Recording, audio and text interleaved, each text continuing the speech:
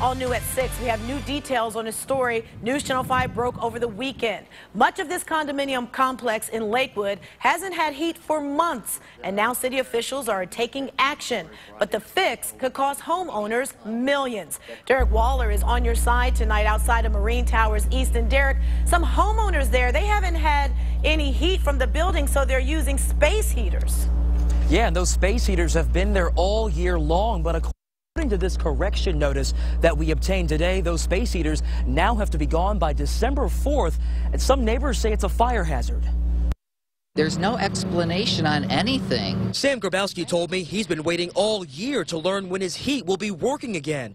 On Saturday, he showed us this space heater in his dining room.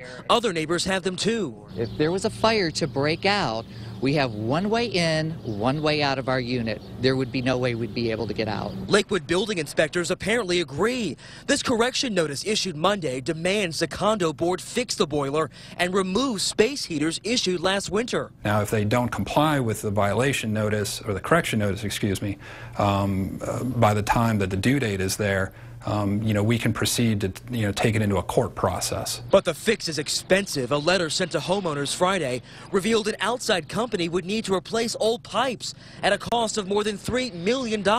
I have absolutely no intention on paying this. Pam McKenna's share is more than $16,000. She believes her monthly association dues should cover that cost. There have been people that lived in this building for 30 and 40 years, diligently paying their condo association fee, thinking that that money would be distributed wisely. But other neighbors like David Pito disagree. It's their house.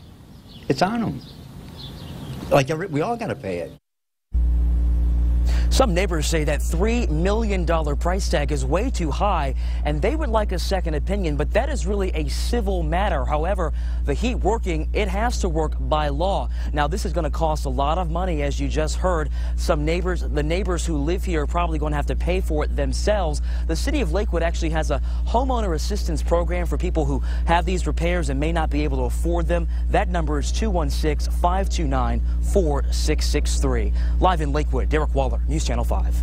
And after residents in that building contacted us, News Channel 5 took action. So if you see news happening, send us a text or email us. It's 5tips@newsnet5.com, and we always love to get your tweets at WEWS.